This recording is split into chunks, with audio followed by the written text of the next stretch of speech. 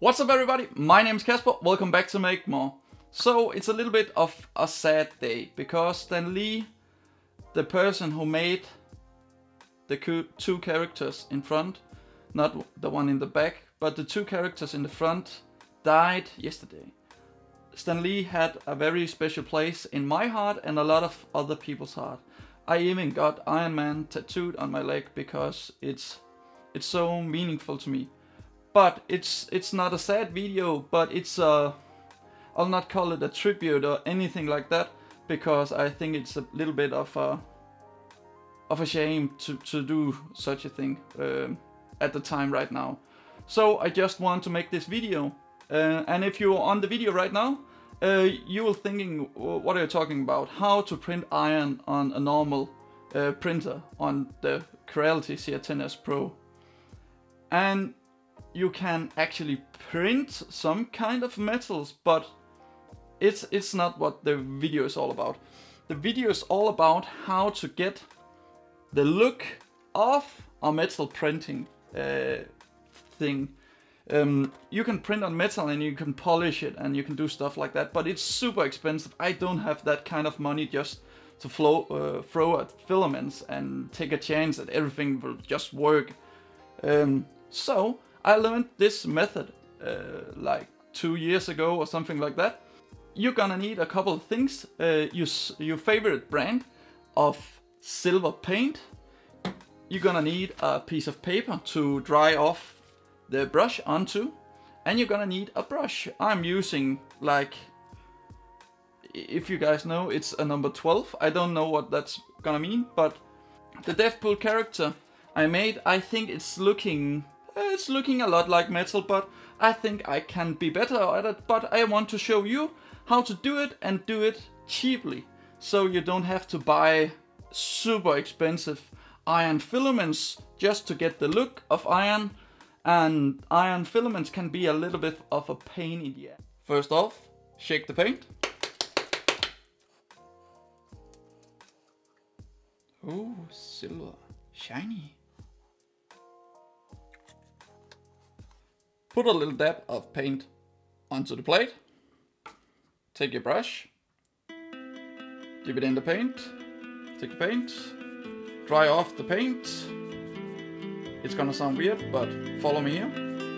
Dry off the paint and begin to brush.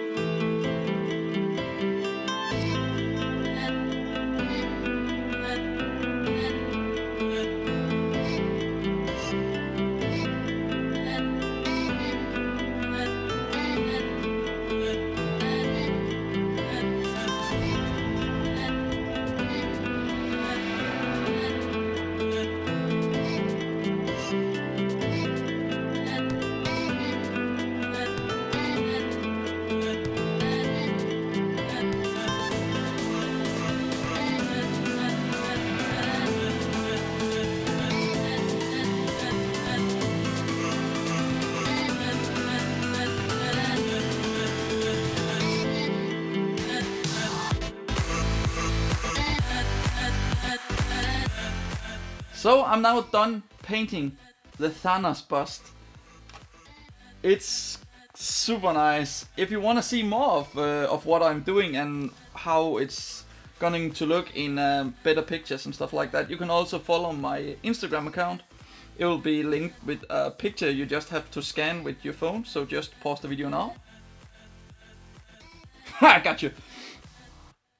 So just pause the video now and you can scan it and you can see all the things I'm going to make or already have been making or stuff like that. But this is technique. This is the technique. You need to use a brush, silver paint and a piece of paper. You need to use the technique called dry brushing. I think it was the prop guy. I actually saw the video like a couple of years ago. His video on it, super good video. A super nice guy. He's like a super famous YouTuber, so yeah, super nice guy. Maybe, I don't know, but I think he is. This is just a quick tutorial on how to do it yourself. You can actually print iron materials on your printer, but it's not the easiest thing in the world to do, so this is the best way to work around it.